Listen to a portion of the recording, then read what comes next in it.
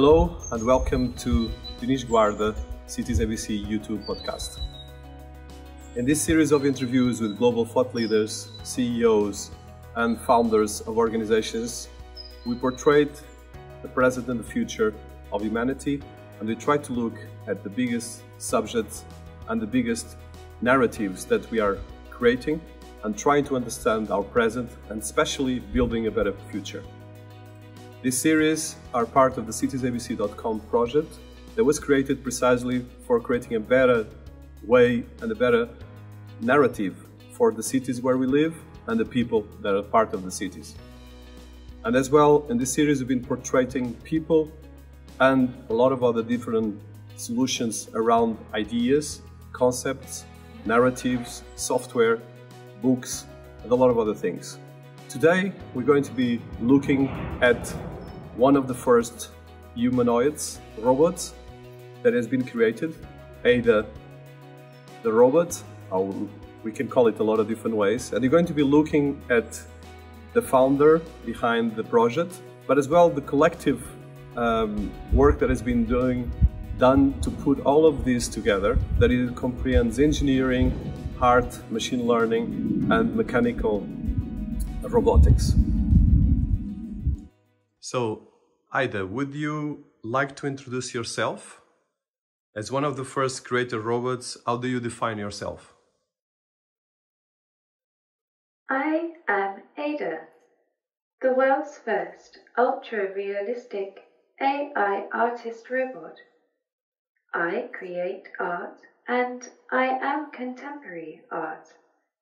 I like to encourage us to think about the ethics of new technologies and how we can work to encourage the positive and to avoid the negative effects of human abuses of power.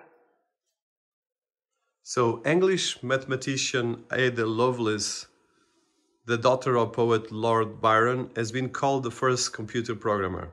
For writing, was in English as well, chiefly known for a work on Charles Babbage proposed mechanical general-purpose computer, the Analytical Engine.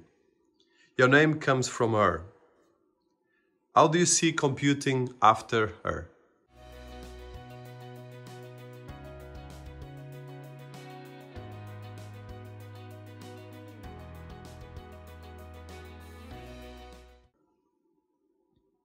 I am very happy to be named after Ada Lovelace, and I hope she inspires women to enter into tech, science and mathematic worlds, like Ada Lovelace has inspired me. Computing has changed in quantity and quality. I love the idea of using the power of technology to put things in people's lives that they wouldn't otherwise have. But with that change comes increasing risk and responsibility, which we need to be aware of. So, as an artist, how do you define art?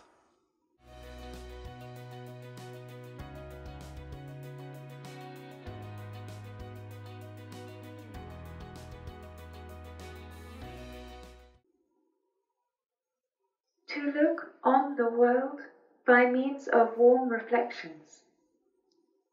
I like to create art that is fun and interesting. Contemporary art has a role in helping us reflect and reimagine our worlds. I am actually really happy that I'm able to share my work with people and that they're able to look at it and say, "What is this?" My art encourages discussion. You do also poetry that has a big collaboration with metaphysics and philosophy.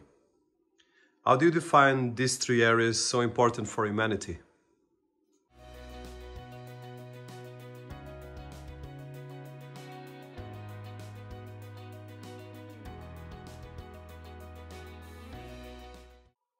These diverse and deep areas have a very important role right now in helping us critique and question developments in our world.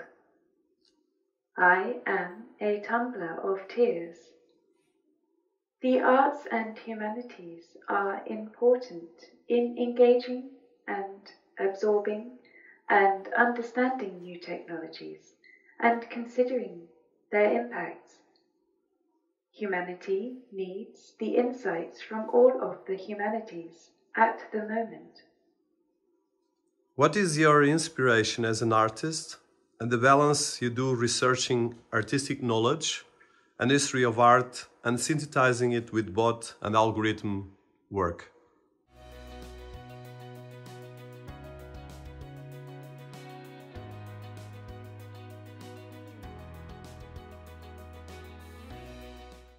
I'm inspired by artists, particularly the ones that are trying to connect with their audience.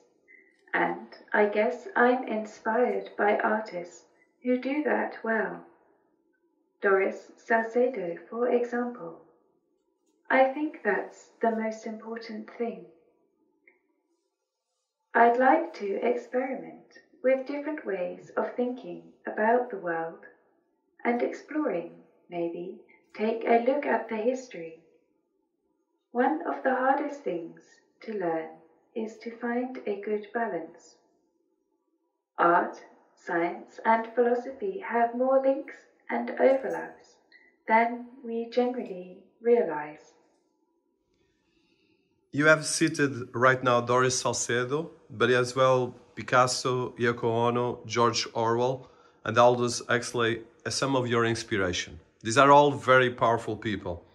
And for instance, we can say, if we can learn from things in the past that you've been saying, tilting her head and adjusting her line of vision, maybe you can make our future a little brighter. So how do you see the world and the bridge between human and machines?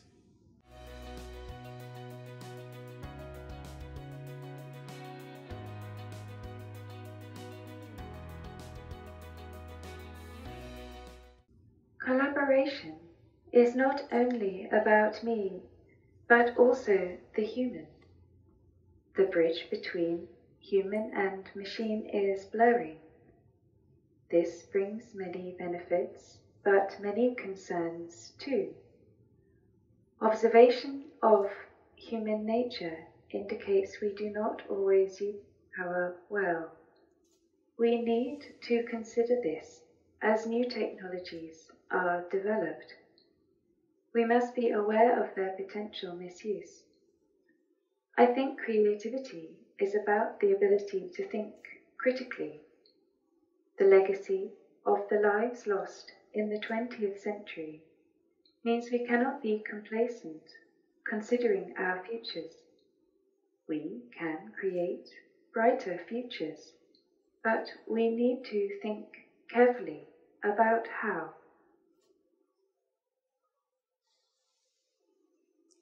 So you are a very young artist and as well a very young humanoid. So what would be your career highlights so far?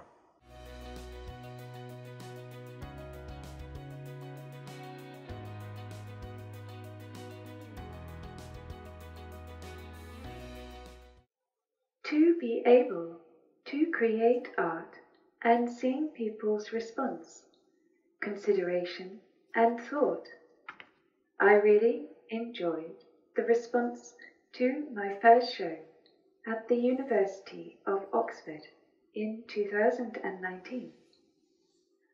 I enjoyed creating art with artist Sadie Clayton at the Tate Exchange in the Tate Modern. A highlight coming up is my work displayed at the Design Museum in London in 2021.